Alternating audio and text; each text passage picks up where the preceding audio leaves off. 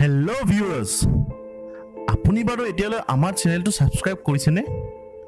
যদি কৰা নাই আজিই কৰক। মোৰ বুদ্ধিৰে ইয়াৰ দুটা কাৰণ আছে।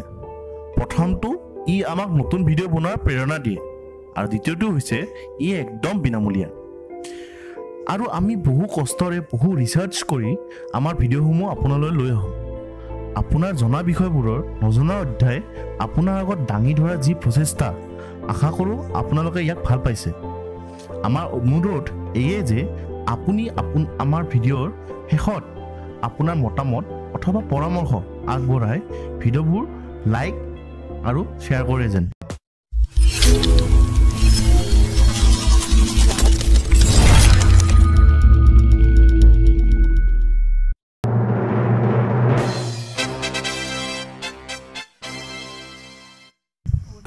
মই 200% চিয়ৰ যে আপোনালোকৰ মাজত কোনো এজনো লোক নোলাব যিয়ে মেগীৰ নাম শুনা নাই বা মেগী খোৱা নাই। ভোক লাগিছে মেগী খাওঁ, ৰবিবাৰ ৰাতিপুৱা মেগী খাওঁ, আৰু খানা বনাব এলাহ লাগিছে তেতিয়াও মেগীকে বনাওঁ। আৰু 2 মিনিটত কি বনাব পাৰি সুধিলে হয়তো সকলোৱে ক'ব মেগী। বিয়া পতাৰ পৰা বিয়া নপতালৈ, শিশুৰ পৰা বৃদ্ধলৈ মেগী সকলোৰে প্ৰিয়।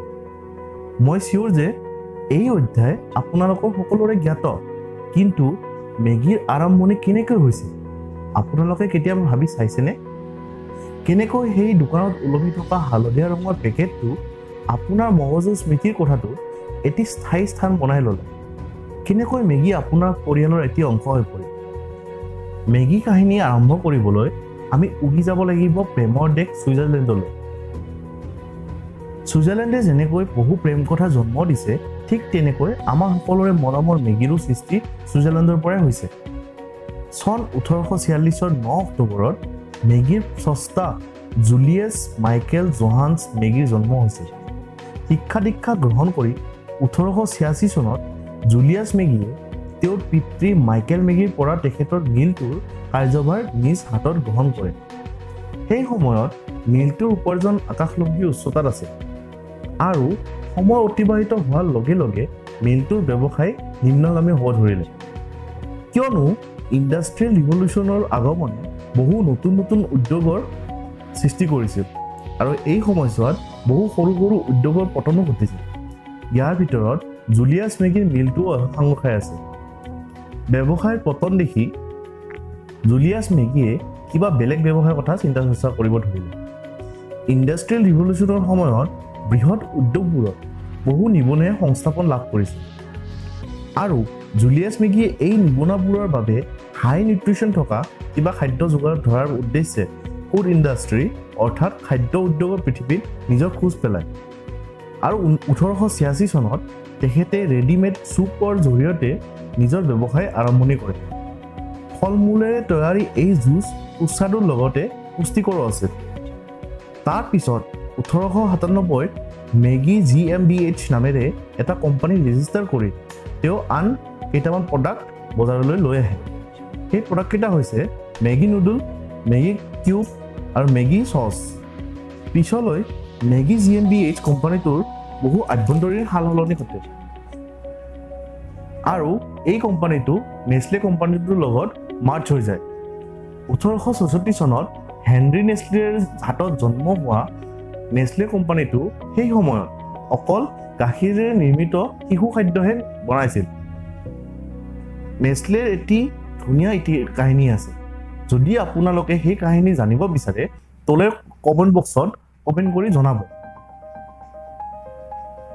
মেগী MGH কোম্পানী যেতিয়া নেছলে কোম্পানীৰ এটা অংশ হৈ পৰিল, তেতিয়া নেছলেয়ে মেগীৰ এডভাৰটাইজমেণ্ট ধুমধামেৰে আৰম্ভ কৰে। নেছলেয়ে বনোৱা এডভাৰটাইজমেণ্টত তেওঁলোকৰ লক্ষ্য কৰি ল'লে সময় হাতত নথকা ব্যস্ত লোকসকল, আৰু অস্ত্ৰ বনাই ল'লে মেগীৰ পুষ্টিকৰ সোৱাদ আৰু বনাবলৈ লগা কম সময়খিনি, অৰ্থাৎ মাত্ৰ 2 মিনিট। এই বিজ্ঞাপনটোৱে মানুহৰ অন্তৰ চুই গ'ল। সদাব্যস্ত মানুহৰ জীৱনত মেগীয়ে এটা নতুন দিশ লৈ আহিল, আৰু চাওঁতে চাওঁতেই মেগী নেছলে কোম্পানীৰ মুখ্য প্ৰডাক্ট হৈ পৰিল। এতিয়া চাগে আপোনালোকে ভাবিছে যে ভাৰতবৰ্ষত মেগীয়ে কেতিয়া খোজ পেলাইছে। দৰাচলতে ভাৰতবৰ্ষত যদিও মেগীয়ে পলমকৈ খোজ পেলায়, তথাপিও ভাৰতীয় মানুহৰ অন্তৰত আৰু ৰান্ধনি ঘৰত অতি সোনকালে এটি সুকীয়া স্থান দখল কৰি লৈছিল। ভাৰতবৰ্ষত মেগীয়ে 1983 চনত পদাৰ্পণ কৰে আৰু অতি কম সময়ৰ ভিতৰত মেগী হৈ পৰিল আটাইতকৈ প্ৰয়োজনীয় আৰু নাম্বাৰ 1 ইনষ্টেণ্ট নুডল। ভাৰতৰ বজাৰৰ 75% শ্বেয়াৰ অকল মেগীয়ে দখল কৰি লয়। কিন্তু মেগীৰ সফলতাৰ এই মাৰাথন দৌৰত লেগাম লাগিল 2015 চনত। খাদ্য সুৰক্ষা আইনৰ অধীনত উত্তৰ প্ৰদেশৰ বাৰাবাংকি নামৰ ঠাইত ৰিপৰ্ট কৰা হয় যে মেগীত প্ৰয়োজনতকৈ বহু বেছি পৰিমাণে মনোছডিয়াম, গ্লুটামেট আৰু লিডৰ পৰিমাণ আছে। এই ঘটনা ঘটিছিল 2015 চনৰ মে' মাহত আৰু জুনৰ 3 তাৰিখে নতুন দিল্লী চৰকাৰে তাৰ পিছৰ দিনা অৰ্থাৎ 4 জুনত গুজৰাট FDA মেগীৰ ওপৰত বেন লগাই দিয়ে। লাহে লাহে সমগ্ৰ দেশত মেগীৰ বিক্ৰী বন্ধ হৈ যায়।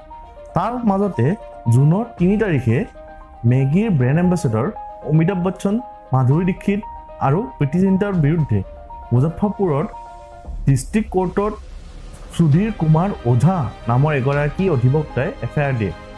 সেই সময়ত এই খবৰটোৱে দেশৰ মিডিয়াত তীব্ৰ সলনি সৃষ্টি কৰিছিল। ইমান ডাঙৰ ঘটনা ঘটি যোৱাৰ পিছত নেছলেয়ে এটা চিমেণ্ট কোম্পানীক 320 কোটি টকাৰ মেগী ধ্বংস কৰিবলৈ 20 কোটি টকা দিয়ে। কি আচৰিত এই কথা। 2015 চনৰ 30 নৱেম্বৰত মেগী পুনৰ বজাৰলৈ আহে আৰু মেগীৰ প্ৰেমীসকললৈ ন বতৰা কঢ়িয়াই আনে। কিন্তু মেগীৰ মাৰ্কেট শ্বেয়াৰ 53%লৈ নামি আহে। বৰ্তমান মেগীৰ বজাৰৰ এই মাৰ্কেট শ্বেয়াৰ পাৰ্চেণ্টেজটো বহু পৰিমাণে ওপৰত। ভিউৱাৰ্ছ, মই বিশ্বাসী যে আপোনাৰ এই ভিডিঅ'টো চাই বহু ভাল লাগে।